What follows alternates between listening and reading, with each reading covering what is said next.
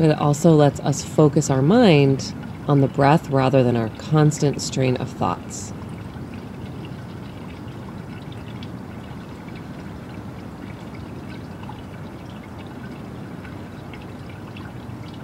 Now releasing that, breathing normally through the nose, letting that expansion kind of go where it naturally goes.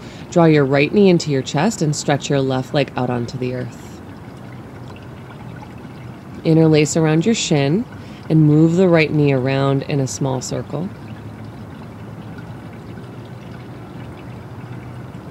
And then take it around in the opposite direction.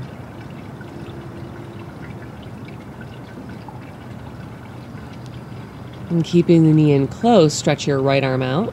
And with your left knee, just draw the knee across or with your left hand, draw the knee across your body into a spinal twist.